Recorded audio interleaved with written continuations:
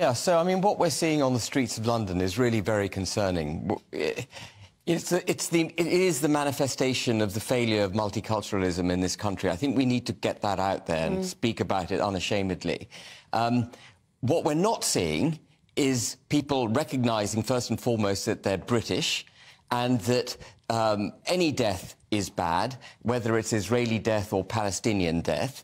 And we're not seeing a British view. What we're seeing is very partisan view taken, particularly by those who support the Palestinian cause, not, as far as I can see, distinguishing in their protests between Hamas and the support for Palestinians. I'm not saying that there won't be a very large number of people who deplore Hamas but wish to protect as much as possible Palestinian life.